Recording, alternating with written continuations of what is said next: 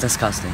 And to know that he was over there for however long and we didn't know.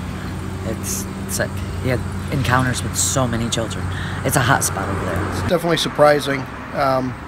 You know, they play over there. I know there's soccer practices over there as well. Yeah, it's shocking to hear about it, but thankfully, you know, the police department and the FBI got on it right away and were able to find him. We spoke to our kids. Nobody saw him. We didn't see him. I didn't recognize him from any of the photos that we saw.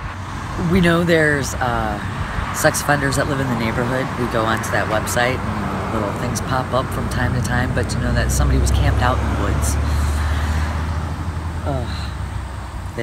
that's scary. It's really scary.